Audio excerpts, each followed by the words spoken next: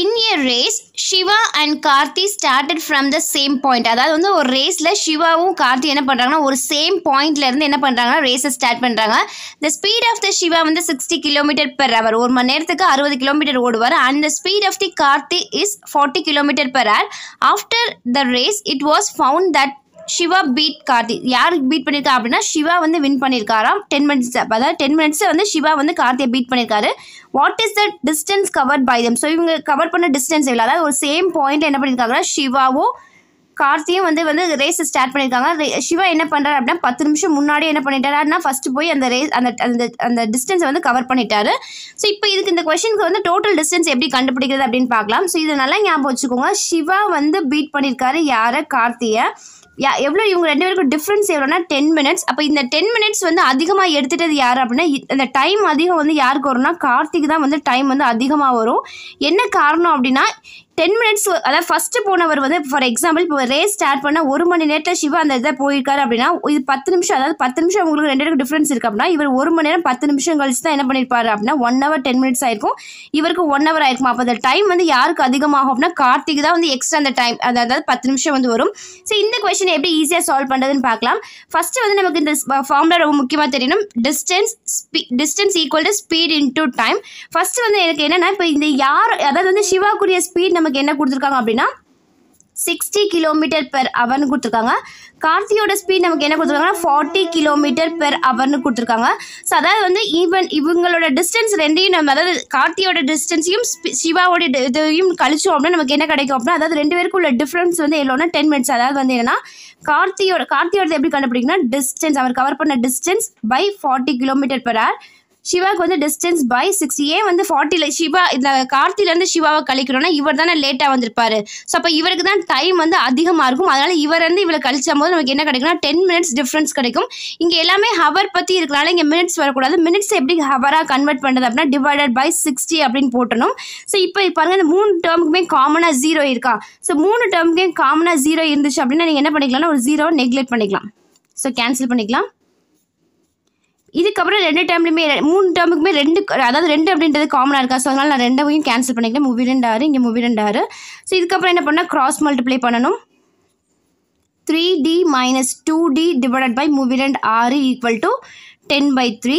So 1 3 3 2 3 6 இந்த side equal இருக்குது, இங்கே கேன்சல் ஆகிடும். ஸோ அப்போ வந்து 3d - 2d வந்து நமக்கு d/2 ஈக்குவல் டு 10 வரும். ஸோ இந்த டிஸ்டன்ஸ் மட்டும் நம்ம இங்கே வச்சிட்டோம் அப்படின்னா நமக்கு என்னென்னா 10 × 2 வந்து டோட்டலாக நமக்கு எவ்வளோ வரும்னா 20 km வரும். டிஸ்டன்ஸ் வந்து என்னன்னா 20 km வரும்.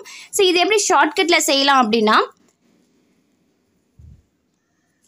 சிவாவுக்கும் கார்த்திக்கும் உள்ள அந்த சிவாக்கும் கார்த்திக்கும் உள்ள ஸ்பீட் வந்து எவ்வளோ கொடுத்துருக்காங்க அப்படின்னா இவர் 60 km/h, இவர் வந்து 40 km/h. ஸோ இதை நம்ம ரேஷியோ எடுத்தோம்னா நமக்கு என்ன கிடைக்கும் அப்படின்னா 3:2 கிடைக்குமா? எப்போவுமே ஸ்பீடும் டைமும் எப்படி இருக்கும்னா ஆப்போசிட்டாக இருக்கும். ஸோ அப்போ என்ன பண்ணால் டைம் எடுக்கும்போது யாருன்னா டைம் வந்து இப்போ சிவா வந்து சீக்கிரம் முடிச்சிருவா, அப்போ இவரோட ரேஷியோ 2:3 இருக்கும்.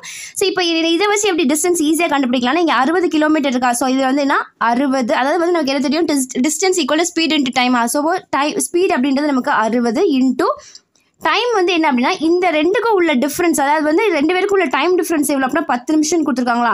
அப்போது இந்த இதுக்குள்ள டிஃப்ரென்ஸ் வந்து 3க்கும் 2க்கும் உள்ள டிஃப்ரென்ஸ் வந்து என்னதான் 1. அப்போ ஒரு பார்ட் அப்படின்றது 10 நிமிஷம் அப்படின்னா நமக்கு இங்கே 2 பார்ட் எவ்வளோ வரும்னா 20 நிமிஷம் வரும். அப்போது சிவாவோட டைம் நமக்கு என்ன கிடைக்கும் அப்படின்னா 20 நிமிஷம் கிடைக்கும். ஸோ இப்போ சிவாவோட இதில் வச்சு நம்ம இது கண்டுபிடிச்சோன்னா டோட்டலாக சிவா இது பண்ணுற ஸ்பீட் வந்து என்ன அப்படின்னா சிவாவோட ஸ்பீட் 60 km/h இன்ட்டு அவரோட டைம் வந்து 20 minutes இருக்குது. ஸோ மினிட்ஸ் என்ன பண்ணணும்னா ஹவராக மாற்றணும். ஸோ இங்கே வந்து 60 ஆயிரும். ஸோ இந்த 60 கேன்சல் ஆயிரும். அப்போ நமக்கு என்ன கிடைக்கும்? ஆன்சர் 20 கிடைக்கும். இதே கார்த்தியோட ஸ்பீட்லேருந்து நம்ம கண்டுபிடிச்சோம் அப்படின்னா கார்த்திக்குரிய ஸ்பீட் எவ்வளோ கொடுத்துருக்காங்க அப்படின்னா 40 km கொடுத்துருக்காங்களா? 40 இன்ட்டு ஸோ நமக்கு 3 அப்படின்னா ஒரு பார்ட் வந்து 10 நிமிஷம்னா அப்போ கார்த்திக்குரிய பார்ட் எவ்வளோ அப்படின்னா 3 அப்படின்னா நமக்கு 30 நிமிஷம் வரும் கார்த்திக்கு. ஸோ அப்போ 30 minutes டிவைடட் பை நம்ம என்ன பண்ணோம் இதை ஹவராக மாற்றணுமா? ஸோ 60. அப்போ இது என்ன ஆயிரும் 1/2 ஆயிரும். ஸோ இது கேன்சல் பண்ணால் நமக்கு என்ன வரும் 20 km வரும். ஸோ இந்த இதில் உங்களுக்கு அதாவது இந்த இதில் ஏதாவது ஒன்று கண்டுபிடிச்சா போதும். நமக்கு வந்து ஒரு ஆள் வச்சு நம்ம என்ன பண்ணிக்கலாம் டிஸ்டன்ஸ் கண்டுபிடிச்சிக்கலாம். ஸோ ஃபஸ்ட்டு இந்த மெத்தட் நீங்கள் வந்து புரிஞ்சுட்டு என்ன பண்ணிக்கோங்க இந்த ஷார்ட்கட் மெத்தட் யூஸ் பண்ணிக்கோங்க. During a journey of 120 km, Ravi drives first 60 km at the speed of 60 km per hour, next 30 km at 60 km per hour, and the remaining 30 km at the speed of 30 km per hour. Determine the average speed கொடுத்திருக்காங்க. அதாவது இந்த question என்ன கொடுத்திருக்காங்கன்னா ரவி அப்படிங்கறது வந்து 120 கிலோமீட்டர்ல first 60 kilometre per hour வேகத்திலையும் next 30 kilometre 60 kilometre per வேகத்திலையும் அடுத்து remaining உள்ள 30 kilometre per ஒரு மணி நேரத்துக்கு 30 கிலோமீட்டர்ன்ற வேகத்துல போனா அவரோட ஆவரேஜ் ஸ்பீட் என்ன அப்படினு கேக்குறாங்க. நமக்கு முக்கியமா தெரிய வேண்டியது distance equal to speed into டைமா.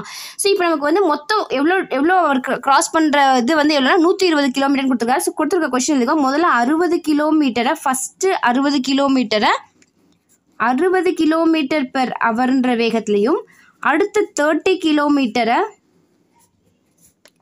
60 கிலோமீட்டர் பெர் அவர்ன்ற வேகத்திலையும் அடுத்து ரிமைனிங் 30 கிலோமீட்டரை 30 கிலோமீட்டர் பெர் அவர் அப்படின்ற வேகத்திலையும் போறாரு. ஸோ இப்போ அவரோட ஸ்பீட் ஆவரேஜ் ஸ்பீட் என்னன்னு கேட்டுருக்காங்க. ஸோ இது வந்து ஈஸியாக சால்வ் பண்ணது எப்படின்னா ஸோ நமக்கு வந்து என்ன தெரியும், நமக்கு இதை வச்சு நமக்கு வந்து அவங்களுடைய டைம் கண்டுபிடிச்சலாமா. டைம் வந்து என்ன அப்படின்னா first time is equal to இந்த டிஸ்டன்ஸ் பை ஸ்பீட் வந்துடும். அவ்வளோதான் டிஸ்டன்ஸ் பை ஸ்பீட். டிஸ்டன்ஸ் அப்படின்றது நமக்கு 60 கிலோமீட்டர் டிவைடட் பை இங்கே 60 கிலோமீட்டர் பெர் ஹவர்னு இருக்குமா. ஸோ இந்த கிலோமீட்டரும் கேன்சல் ஆயிடும். 60 கேன்சல் ஆச்சு. இங்கே 1/ஹவர்னு இருக்குமா. அந்த ஹவர் மேலே போகும்போது என்ன ஆயிடும், அதாவது இந்த பை ஹவர் அப்படின்றது மேலே போகும்போது என்னன்னா 1 ஹவர் அப்படின்னு ஆயிடும்.